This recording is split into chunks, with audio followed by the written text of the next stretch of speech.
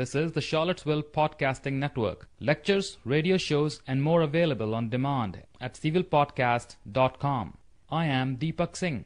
In 1993, author Greg Mortenson stumbled into a village while he was trying to climb the world's second highest mountain in the Karakoram mountain range in Pakistan. He was welcomed by the villagers and he promised to build a school for their children. Mortenson visited Charlottesville on March 27, 2008 to talk about his book, 3 Cups of Tea, part of the 14th Annual Festival of the Book. Thank you.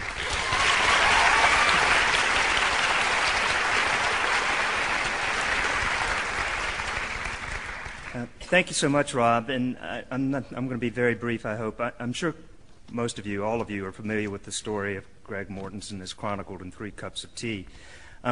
It's full of great, poignant scenes, but there's a scene near the beginning of the book that I really love, and it's where Mr. Mortenson has returned to California after vowing to build a school for the people of Corfay, the people who nursed him back to health after his failed attempt to reach the summit of K2.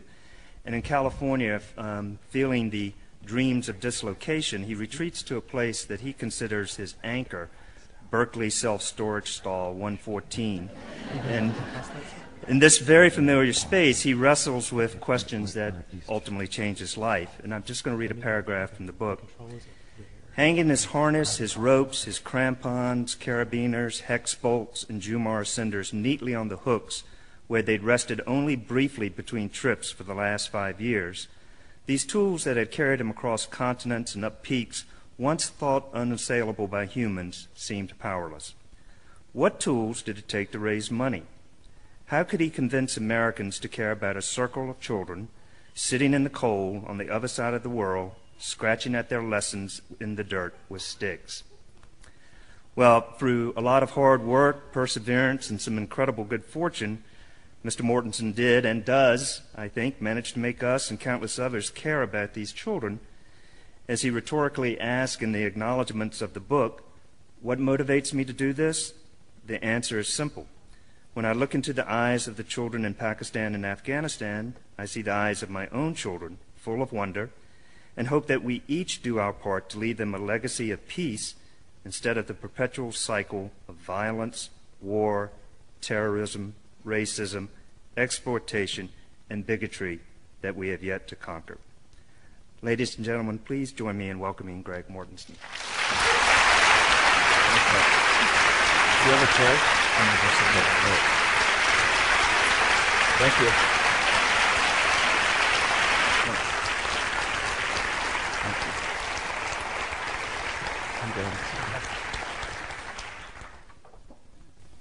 Assalamu alaikum, and peace be with you. And thank you so much. Before we start, I'm just going to play a little 3-minute DVD, and I think it's 3 minutes, and then we'll get started. If you go searching the corners of the world for one place where America is winning its war on terror, you should know about this place and these girls. But the story of what happened in the little school with the new bullet holes in the walls actually began 11 years ago on a mountain. I felt defeated after K2. I was emaciated, weak, exhausted. Greg Mortenson had just failed to climb the world's second highest mountain when he stumbled into a remote village in northern Pakistan and saw children with no school. When I saw those 84 children sitting in the dirt during their school lessons, writing with sticks in the sand, I literally had this eureka moment. Virtually penniless, Mortenson took 2 years to raise money for a school.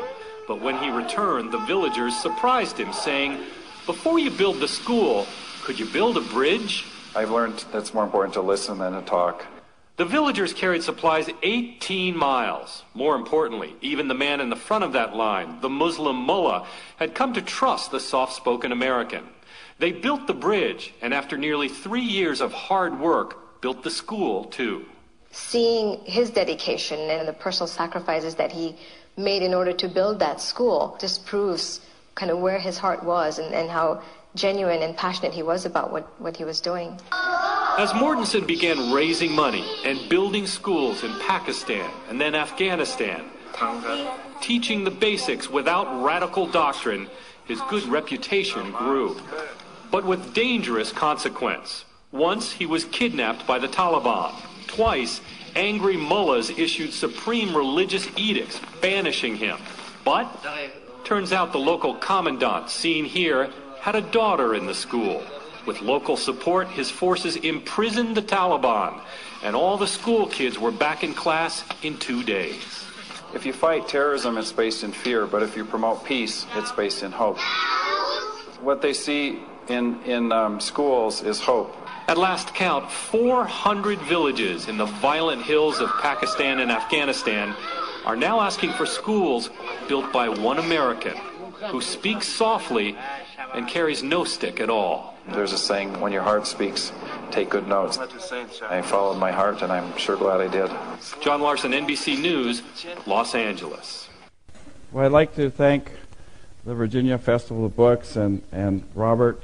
Where are you, Robert? So at the end, I have to find you so you can come up here and finish up. Thank you, Robert. He's the president of the Foundation of the Humanities, and Nancy, the program director of the Virginia Festival of Book. I don't know if Nancy's here somewhere. Thank you very much. And Susan Coleman and Cindy, and to the university here, I got to talk to some of the architecture school students, and also I'll be talking at some high school and elementary schools, and so it's such a great honor to be here. And there's many people here who are both unable to get a seat. When I first started talking after 3 Cups of Tea came out, I was using my dad's 40-year-old slide projector with duct tape on it. And my first 2 talks I had to do in New York and Manhattan, and of course the publisher was horrified. So they said, you have to start using the PowerPoint stuff. So we're still, 2 years later, trying to figure all the PowerPoint stuff out. I had the great privilege to grow up in Tanzania in East Africa.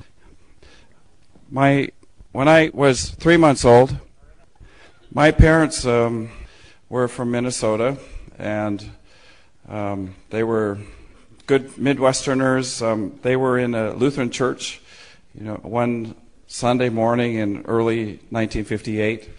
I was 3 months old, and they heard that they needed teachers in a school, girls' school in Tanganyika. So off we went to Tanzania, where I grew up for 15 years. And it was a paradise. It was post-colonial. It was a new democracy. President Julius Nyerere had something called Uhuru na Umoja, which means freedom and oneness or togetherness. And I got to go to school with children from 24 different countries. I got to go to school with Muslims and Jews and Christians and Hindus and Sikhs and people of all faiths. And to me, that was a paradise. My father ended up founding a hospital called the Kilimanjaro Christian Medical Center. And he had to raise $6 million in the 60s to get the hospital built. The first 9 years, he raised $1 million, and the 10th year, he raised another $5 million. When it came time to open the hospital in 1972, my father got up and gave a little talk, and he said that in 10 years, all the department heads of the hospital would come from Tanzania. And there was kind of a chuckle that went out, and all the Westerners afterwards scoffed at my father and said, how could you dare say such a thing and set the people up for such an unrealistic expectation? So we came back to the States. My father passed away from cancer in the mid-'80s. He was in mid-40s. It was in 1980. And we got the annual report from KCMC, the hospital, 10 years later, and all the department heads were from Tanzania. There's supposed to be a picture of the book up on the screen right now, but I'll just pretend there's a picture, cover of the book, okay? 3 Cups of Tea. 3 cups of tea. First cup, you're a stranger. Second cup, a guest.